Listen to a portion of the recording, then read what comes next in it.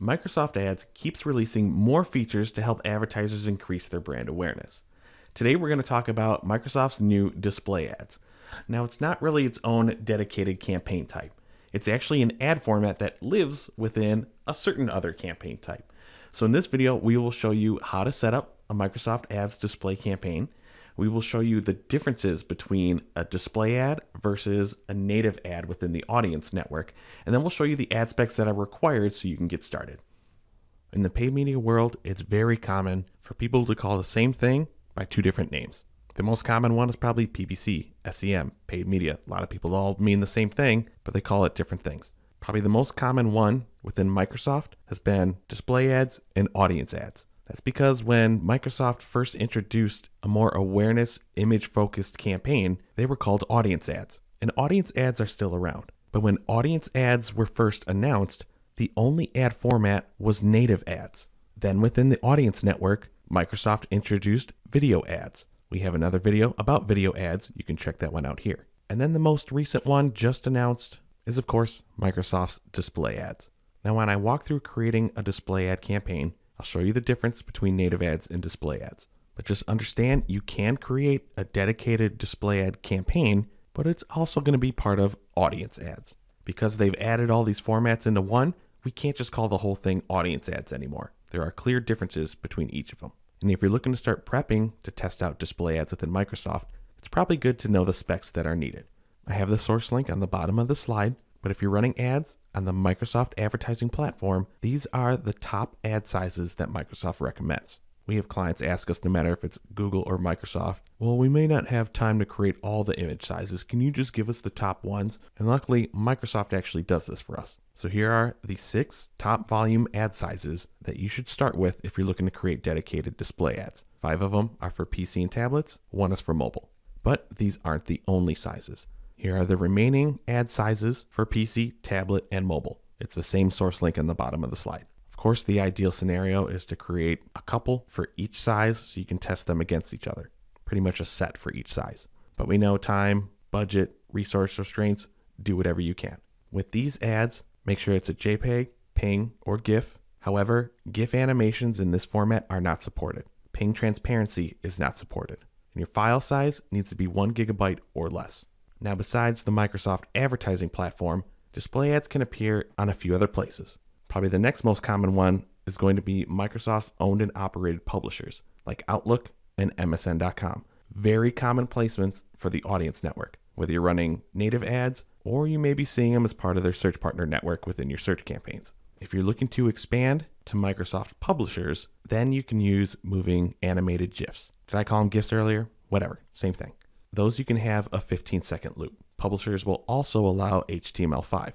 And then supported ad dimensions are different, but then check out the link below. I just wanted to stick with the main display ad sizes. So now that you have the ad spec resource, let's go into Microsoft Ads and start building a display ad campaign.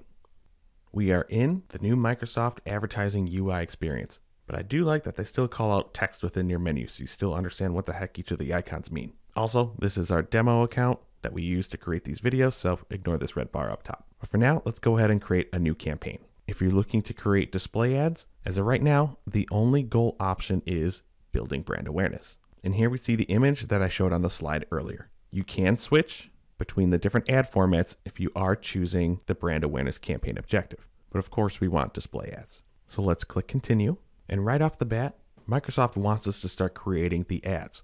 So used to in pretty much almost every other campaign and any other channel, creating the ads is the final step before launching your campaign. So let's start adding images. With Microsoft display ads, there are several ways that we could do this. If you've already run any image type of campaign within Microsoft and you already have images uploaded to your asset library, these are the images that are pulling in here. These are images we've used in other Microsoft Ads videos. Some of these were for our original audience ad videos. This one right here was one that I borrowed for, I believe, the flyer extension video. So it doesn't necessarily have to be a main image from an ad. This is just from an ad extension, but it exists within our asset library. You can provide a link, paste in just ours. We really don't update the website a lot, and our images are pretty basic. But there you go. If you want to find images from the website, you can pull it there.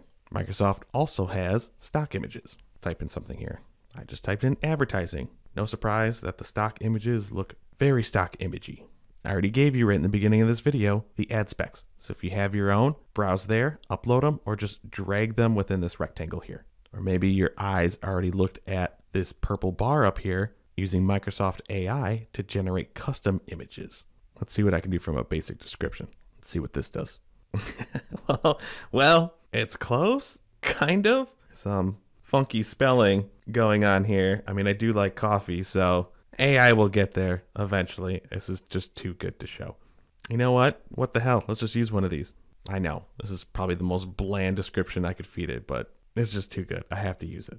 Here's the preview of one ad. Notice it's just the image. There's no additional text layer to it. Unlike the native ads, if I pop over here, the native ad component had you, of course, your URL, upload your image here, and then you could add a variety of headlines. Instead of descriptions, Microsoft calls it ad text, your business name. And if we look at the preview here, the native ads still have a strict template, but allows you to say more if you don't have the text within the image itself. So with the display ads, it's just the image. That's why it's probably going to be very important to prep your images ahead of time. Make sure there's some catchy value message, perk, call to action, whatever, that is visible on your image ad. So if you choose the image that you want, notice there's a pencil button here. For whatever reason, I can crop it to make it fit the size that we want. Or if you only have one image and you need to use it for multiple ads in different sizes, you can go ahead and check the other size. And here's where cropping is going to be important to maybe try to make it work within that frame. I'll go back to square. There it is. You can save and go to the next step. No, of course, need a URL. Okay, now I'll go to the next step. Don't worry, you can always go back and create more ads later on. Next, choose your ad group name. I typically name my ad groups based upon the targeting that I have. Not going to do that for this demo. First, you can edit your location targeting. Typically, I'm assuming you want to choose specific locations. I'm going to choose my country to make it easy, but understand display ads are available in over 50 markets. I don't have the exact list, but don't be discouraged thinking that's just introduced within the United States first. Check and see if it's available in your market. Then you can look at adjusting the default genders within Microsoft Ads. There are age demographics, and then you can start choosing your audiences. In our account, we can look at targeting remarketing lists that you've created with your UET tag. Microsoft, as of now, still has similar audiences. They're in-market audiences, which they do have different options than Google. So if you're not happy with all of Google's in-market audiences, check out Microsoft. They may have an option for you that Google doesn't. And then any customer match list that you've uploaded. So while the campaign objective or the campaign goal was brand awareness, it doesn't always have to be as high level as just your in-market audiences or similar audiences. You can re-engage with users here.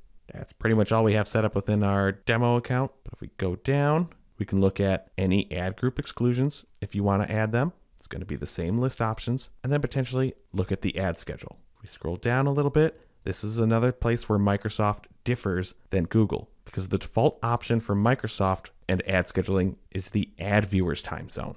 This is very helpful in the B2B side during business hours for a lot of our clients, because they want to have people at work potentially look at it to the end of their business hours. However, you do have the option to switch it to your account's time zone for your ad scheduling if it's a scenario where, well, from a customer service standpoint, we won't be able to answer phone calls, respond quickly to emails if our business is closed for the day, but a business 2-3 time zone away still wants to try to reach us. So it's going to be different depending on your account. Choose whatever works best for you. But we'll save and go to the next step. Choose your budget and bids. There we can name our campaign. Notice that it's not the first thing that we do. Whatever, I'm just going to change it to this. Save and go to the next step. One last chance to review everything, and then we can go live.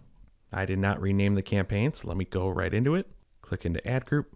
And if we need to, here's where we can go back and create way more ads, upload all the other images that you may need to make sure that we have enough in there to satisfy the ad sizes, as well come up with different variants for testing. And then as always, you can go to your column section, modify your columns. You can go ahead and choose other columns. Maybe there are several conversion options that you want to add, other ones besides your basic impressions and clicks. Maybe you have custom columns created that you want to have. Go ahead and apply them. And then you can review performance at the campaign, ad group, or ad level to see what's working or not so you can optimize and improve results. One difference that we didn't show with this type of campaign compared to audience ads has been the targeting options. I've looked within other client accounts that I didn't want to show you in this demo, and the audience targeting that we saw here matched all of our client accounts. So that means one of the things that you may have noticed that was missing from this type of campaign has been the LinkedIn targeting options. When we've used LinkedIn targeting options for Microsoft's native ads in the audience network, we've seen pretty good results in certain accounts because we can target specific companies, specific job functions, and additional features are going to be coming to that soon. So the options with display ads aren't robust as the native ad format, but hopefully that'll change soon. We're probably going to start testing these out in client accounts with remarketing first. And of course, we're going to use a lot better ad images than what I just pulled for this demo. Because with display ads, we're fully controlling the message. Native ads, similar to like any other responsive ads, we're giving options. We don't know exactly how it may appear depending on how it's cropped. So if you still like to have as much control as possible, this may be a better option for you versus the native ads for the audience network. You won't know until you test it out. If you have any more questions on display ads in Microsoft advertising, please let us know in the comments. Thanks for watching our video. We really appreciate it. If you liked it, give us a thumbs up below. If you really liked it, maybe think about subscribing to the Paid Media Pros YouTube channel and you'll get alerted every time a new video drops. If you really liked it, you can help support the channel by checking out some of the t-shirts that we're wearing on our merch shelf, as well as looking at the Super Thanks button.